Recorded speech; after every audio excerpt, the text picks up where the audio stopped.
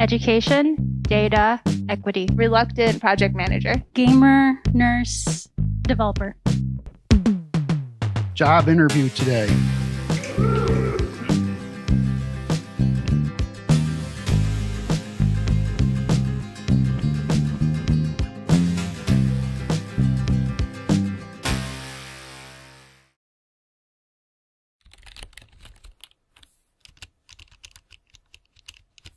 My name is Preeti Shankar. I work for the Center for Neighborhood Technology. Paul and I belong to the Urban Analytics team. We are the analytical arm at CNT. We support program analytical work at CNT, but we also build a lot of web-based advocacy tools. Some of you might have come across two of our tools, the Housing and Transportation Affordability Index and All Transit, which shows you the value of transit in communities across the country. All right, so why are we here today? We're here to talk about Justice40 and the work we did in analyzing a tool put out by the federal government. So I'd like to give you a little bit of background on Justice40.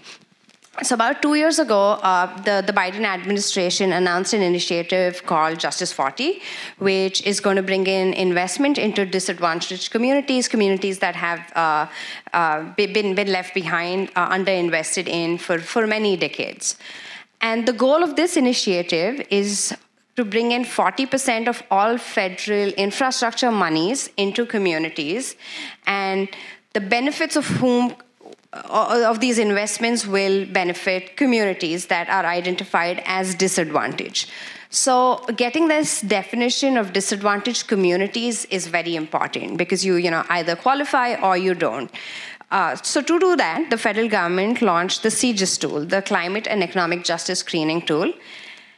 We reviewed it, and we had mixed feelings about it. So we did what we know best, but to give you a little bit of an introduction about the tool itself, it qualifies Census Tracts based on 35 indicators across climate, environmental, and socioeconomic domains into disadvantaged communities. So you either qualify if you qualify as per one of the climate and environmental factors, or if you meet the socioeconomic factor. So we reviewed the data, we analyzed the data, and we had some critiques. And some of them are mentioned over here. Race, ethnicity, which is a driver of underinvestment, historic prejudice is not included on the tool. Cumulative burden is not considered. So if you were impacted by one issue, you're treated the same as if you were impacted by 8 issues.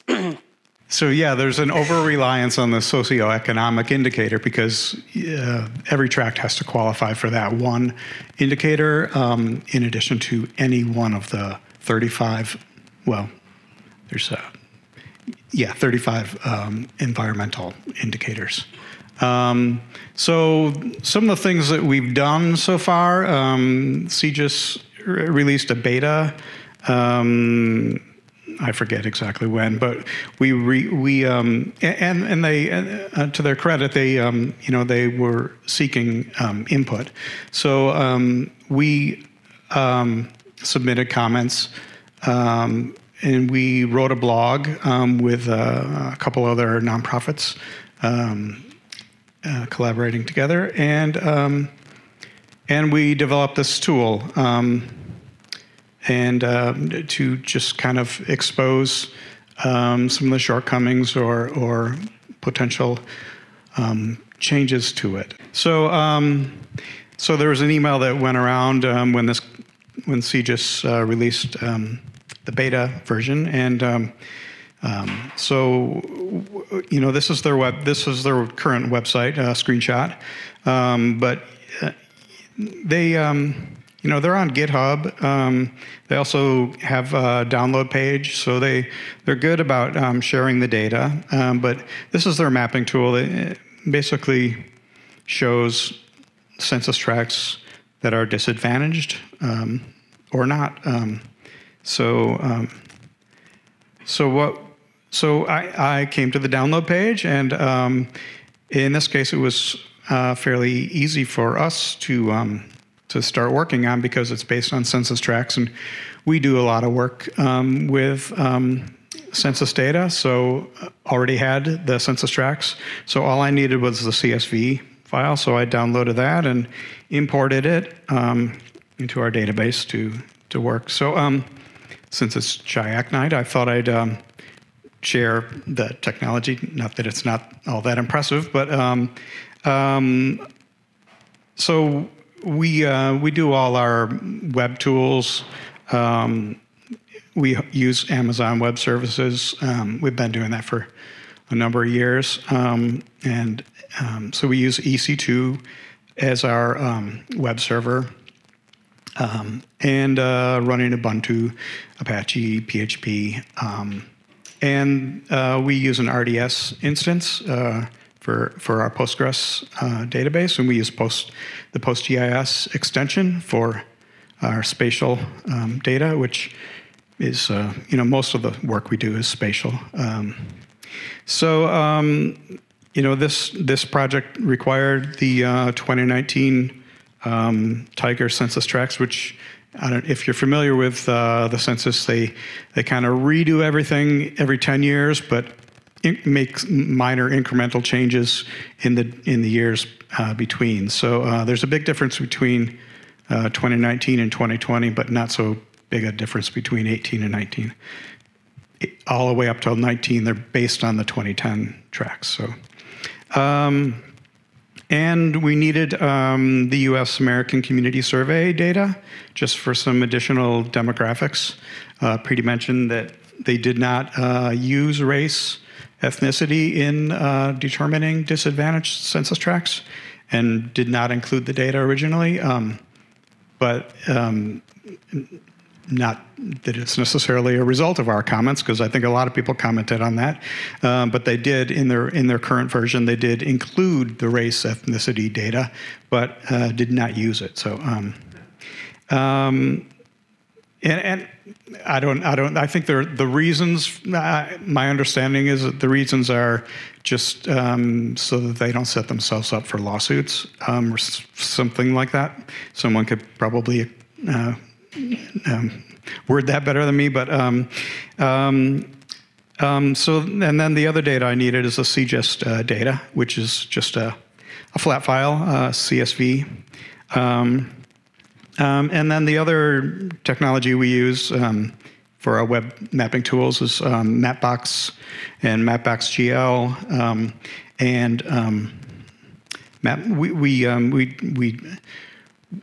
We use Mapbox as our front end, but we don't pay Mapbox to store data. So we host our own Mapbox vector tiles generated from our code and PostGIS data.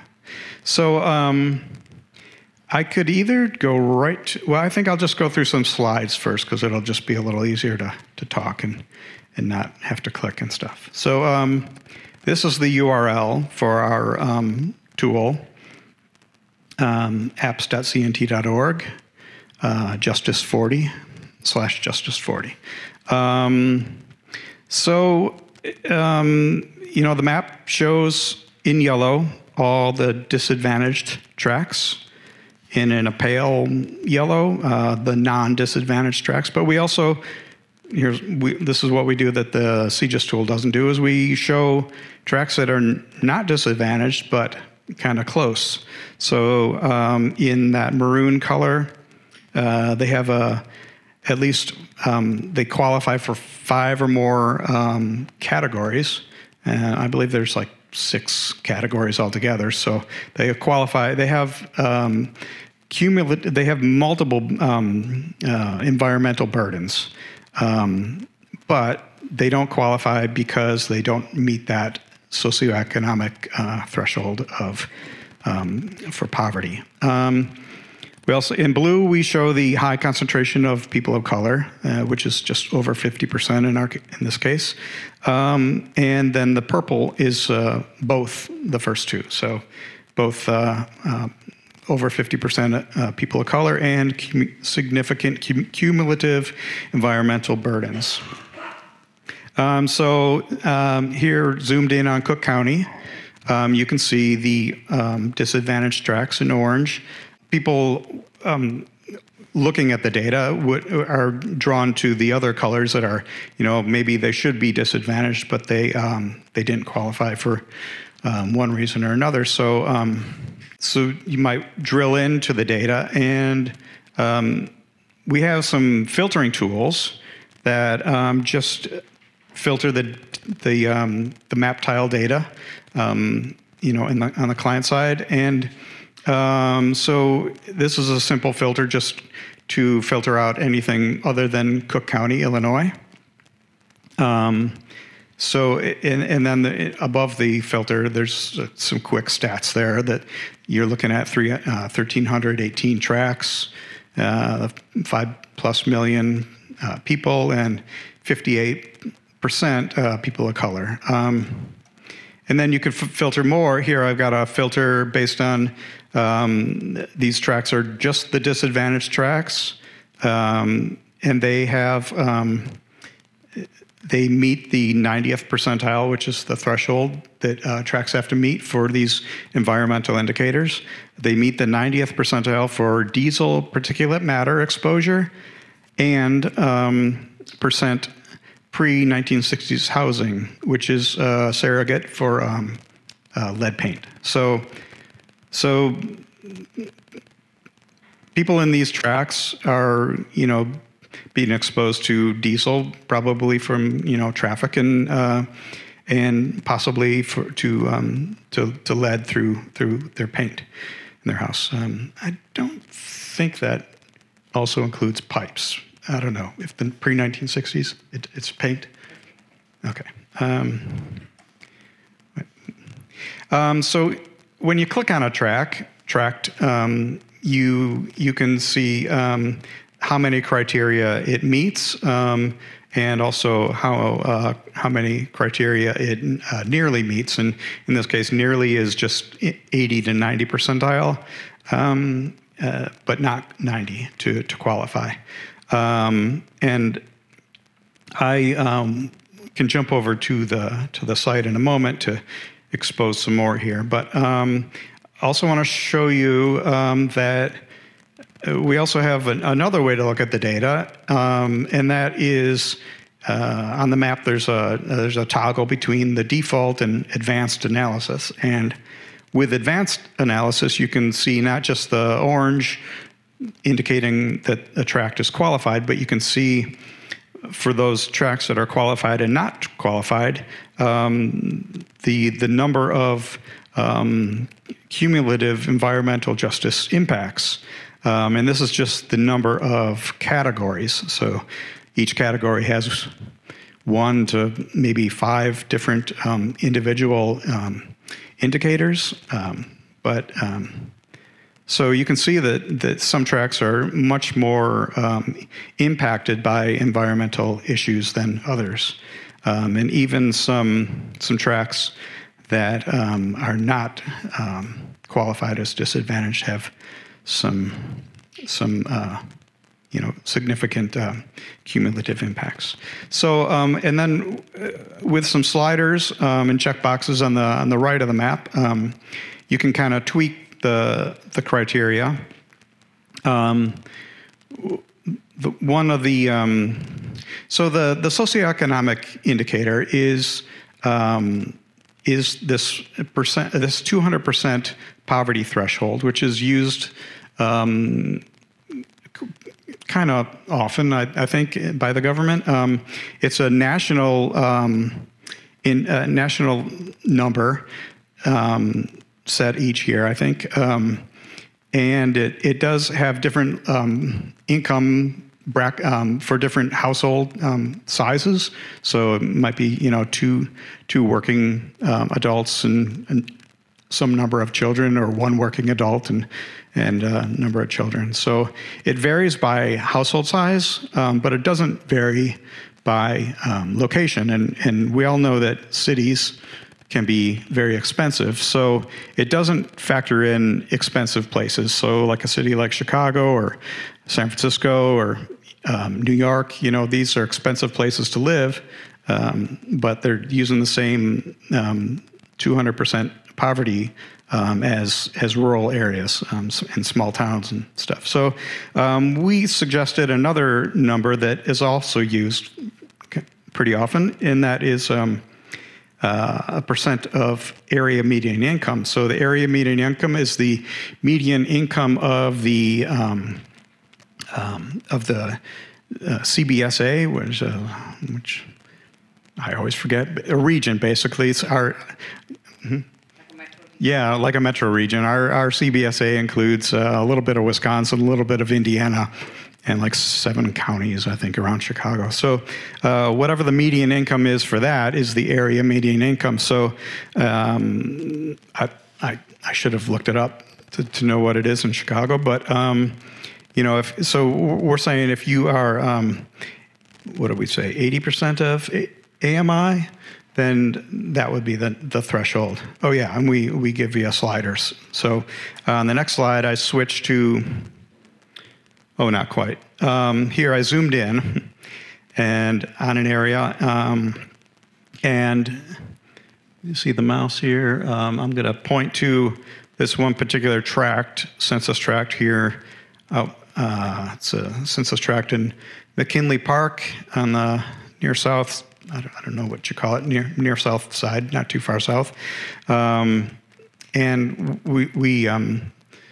we know that there happens to be a asphalt factory like across the street from this tract, and so it's been one tract that we've kind of focused on, and we're working with a group in that area on another project. But so I'm going to just tweak the inputs a little bit, and then that tract qualifies. So here, what I did is I switched to the 200. I switched to the median income as a percent of AMI, so 80% of the AMI, and I also included minimum percent of people of color at 50%. So our tool allows you to just kind of do some minor adjustments here just to see how Justice40 or CEJST would work if you changed it a little bit. So, so that is the end. And let me just, and I just want to show you all the different data points that are included in CEJST. So this again is this McKinley Park census tract. And these are the different environmental and climate indicators, or categories rather. And within each of these, there's, like I said, one or more different indicators. So each tract has to meet this 90th percentile or higher. So in this case, for clean energy and energy efficiency, they actually have 2 indicators that are at the 89th percentile, just shy of making it. So all these expand, on your own time if you care to. You can dig in. But they are at the 47th percentile for poverty in this tract, and they have to reach the 65th percentile. On the other hand, if it was a percent of AMI, they're only at 64% of the area median income. So it's not a wealthy tract by any means. So that kind of does it. Kind of our next steps are we're going to keep doing this. CEJST they say they're going to release an update at least every year. So we'll look at the data again next year when that comes out. But also there are all the other, or most of the other agencies in the U.S. government are building their own tools with slightly different methodologies. So we're going to look at those tools and compare to CEJST and provide feedback in when they ask for it or when they don't. So yeah, that's about it.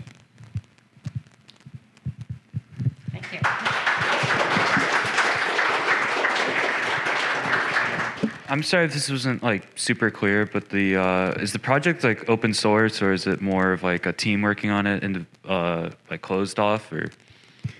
Yeah, I guess it's not formally open source, but the data is available from all the data that we're showing here is available. So what's not open source is the code, I guess. But yeah, anyone could import it into their own tool of choice or database of choice and do something similar. Yeah, we don't. We're just not in the practice of posting everything we do on GitHub or other places. Okay, so to be clear, the website for Justice40, the analysis itself, like the tools used, they're not open source, but I mean the data, of course, is open because it's like census data. That's right. Yeah, okay. And in fact, the CEJST tool is open source. You could download to my understanding, it's open source. It's on GitHub, so you could actually recreate the CEJST tool. Just like it is on their website, but our tool is not open source. Yeah. So it sounds like one of your goals is to motivate CEJST to change their methodology. What kind of challenges do you face in advocating or getting that kind of change? Challenges, I guess we do get heard, so that's a good thing. We are in touch with them. We've spoken to the people who've developed the tool. I think some of the challenges that exist is in all the bureaucracy or all the, race, ethnicity not being part of the tool is a big one. But I think there's more of a political hurdle to get through over there. So those are the kind of challenges we face. And then every time it's a national tool, trying to get the definition right for a large part of the country becomes challenging. So while there are issues that we know of in certain areas that we work in, it still does a good job. So I think that's the other hurdle that we come across. It's 90% there, so it's getting the last 10% accurate. That's been a challenge because it still does a better job than most of the other tools that have existed so far. So I'd say those are the bigger challenges. There are, of course, limitations of data availability. Since this is a national tool, there has to be data available for every census tract. That remains a challenge because there is better local data available on some of these metrics, but it's not available across the US. So that remains a challenge every time you're developing a tool at the national level. So I'd say those are some of the hurdles we face. We're definitely in touch with CEJST or the people behind CEJST and continue to share our feedback. And we are being heard. These things take a long time to change, though. Although I should say that there's been some encouraging changes in the latest version that they've released. So they are listening to people's comments. They are taking that in. They're probably not moving at the speed that we'd like them to move at, but there's still progress being made. I actually have a follow-up to that. I'm curious, is there any data you wish you had access to or wish you could consider as part of your own tool that is maybe difficult for you to get or process? All of these data sources are accessible. I wish we had better data sources. So some of the data is modeled. Like if you look at the census tracts that are impacted by particulate matter 2.5, so that's, tiny little 2.5 microns or whatever, the dust in the air that you inhale and gets into your blood and could be, cause health problems. Anyway, when you look at the map, for that particular indicator, it just doesn't ring true. We know that there's bad air all over the place, and another, one of the indicators is, susceptibility to for a forest fire. And we're working with a group in Colorado that their census tracts don't qualify for that. I mean, they are disadvantaged tracts for other reasons, but they are surprised that they weren't. Well, digging into the data, I looked for this particular year of data. There were a lot of forest fires in California, and if you look at the map for census tracts that qualified, just based on that year of data, a lot of these California tracts qualified because they basically rank all the census tracts in the country, and then you have to make that 90th percentile. So, so anyway, your question, yeah, I wish we just had better environmental data, really. Yes, I guess I have two kinds of questions. My first question is I guess more practical or political or something like that. Besides trying to influence the Biden administration, what other goals do you have for this project? Maybe I should pause if I can ask two questions. I'll ask a more tech question afterwards. Sure. I'd say some goals, of course, remain to influence the tool, but the other part of this project is we're socializing the tool with community-based organizations across the country. So they understand the impact of the tool on their community, or the potential impact on their community, right? Because at the end of the day, it is funding that's coming into communities that potentially haven't seen funding before. So I think we're trying to empower the groups we work with to also be able to understand data and the implications of a tool like this. So we continue to see the biggest impact or influence we can have on the tool itself. So that continues to be an effort of ours. But then it's about getting people to understand the tool and then holding the administration accountable, right? Is the money flowing into these communities? That comes in the implementation part, and that's something we have our eye towards as well, because one part is getting the definition right, but then are the investments actually being made in these communities? Are the benefits being reaped by these communities? Would be part two of something we do in the future. Yes, thank you. So my second question, I guess, goes to analyzing the data. So it seems like this page it looks like it's a Mapbox widget or something, and maybe some JavaScript wiring everything together. I was wondering whether you're looking at using any other type of map technology. It occurred to me that leaf map, might be an interesting type of application to look at this data through, because it combines mapping, like the widget aspect of displaying the information with geospatial analysis. Or I don't know whether, I'm just curious what else you might be thinking about doing with your data. Huh. I'm not familiar with that. What did you? What? Oh, leaf map. It's a package like you use it through Python. Oh, okay. Huh. Very interesting geospatial analysis. I guess no. we don't have any other thoughts, but yeah, our chief scientist, who's not here tonight, Peter Haas, he's a physicist by education, and but so he's heavy into R and statistical analysis and stuff like that. So he would be doing more of that kind of in-depth analysis. I'm more of just a programmer, but yeah. So we do use different tools, but yeah, for our web presentations, lately it's been Mapbox based, the vector tiles. I just had a couple questions about the data and where it comes from.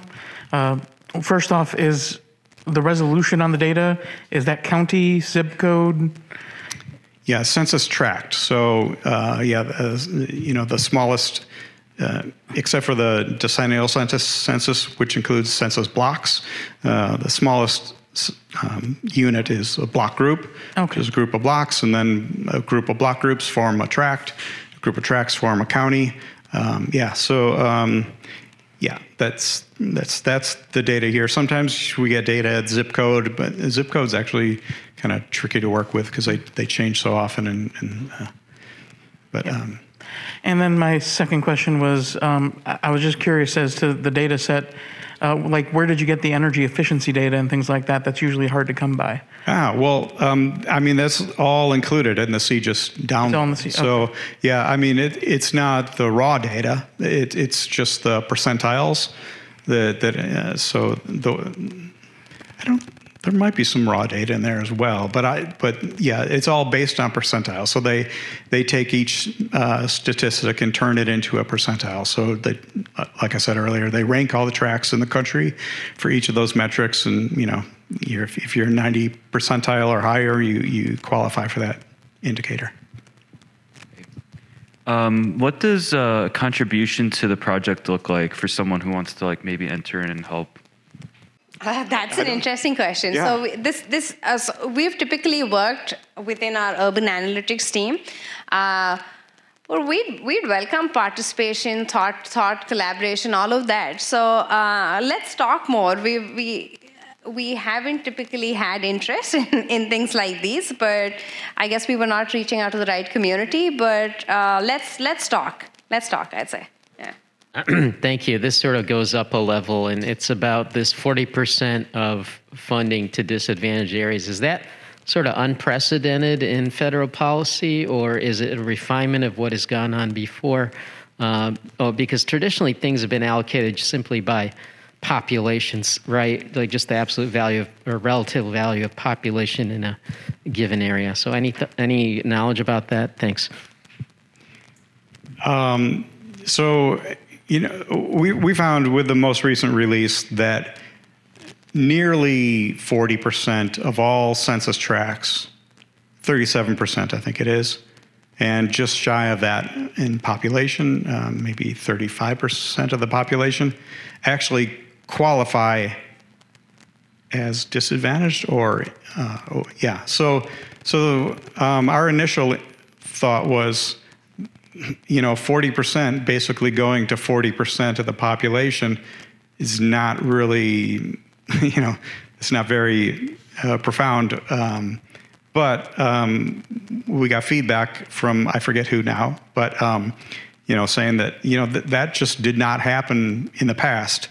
So, that was an improvement, surprisingly. Yeah, but we don't know the baseline, right? So no one's ever gathered or collected that information to say, did it go up from 25% to 40%? We don't know that. Everything that we've read or understood tells us that this is an improvement from what existed, but we've never calculated the baseline. It's kind of a similar question on that line from the live stream. Is there an accountability map showing where funds are landing? Is there a model for how that might look? How do we know if 40% of funds are going to frontline communities? There is a dashboard. The OMB does have a dashboard. It talks about all investments, but you'd need to do some additional analysis to see where the money is going in. But they're being more transparent than previous administrations with there being a dashboard. So I'd say that's the initial step. We are yet to analyze or look at that information, but there is a dashboard which is exposing where investments are being made. Thank you. As far as your community level engagement with this project, how does that work out? How do you engage community organizations? I can talk about this project and broadly what we do. At CNT, all the projects we work on, I'd say most of our work happens to be in the Chicago area, and we have a network of community organizations that we work with over here. Every project we work in has a CBO involved as well, a community-based organization. On this project, not on the analysis side, but the implications of the analysis, we're working with 5 of those groups across the country, some who qualify, some who don't. And what we want to uncover through that process is the story behind the community, right? What we see on the map is a census tract, but there's a lot happening in those tracts. So we want to bring those voices to the front. So we're talking about, well, it's driven by the community organization. Each one has their own story, but what we want to get at is, why is CEJST important? Why is getting the disadvantaged community definition important? So we are working with 5 CBOs, and CNT always, we find funding so that our partners are funded for their involvement as well. And they are developing the content and the stories behind their communities, everything they'd like to share with us. And eventually all of that is tied to a call to action for their state officials, their local officials, and then to federal agencies as well. So that's how we're working with CBOs in this aspect. But CNT has, like I said, in CBO, a well-established network of, in the Chicago area, of community-based organizations that we partner with. Hello, hey. So I heard talk about accountability and investment, and I was curious. I didn't see it in this tool, but is there an intention to track over time how these disadvantaged areas change, right? Hopefully they'll drop from below the 90 percentile. Or is there going to be a way to see what's changing, right? Is it the environment factor? Is it the socioeconomic factor? So if you could talk a little bit more about the future plans, that would be interesting to hear. When the current release came out, our first approach was to compare it to the beta data. I don't know if it was a conscious decision, but we didn't expose the beta and allow you to compare it to the current version. We just replaced the data. But when the next version comes around, depending on what it looks like, I think, that's certainly worth considering. Awesome. Fantastic. Thank you so much. Please thank our presenters for coming this evening. Thank you.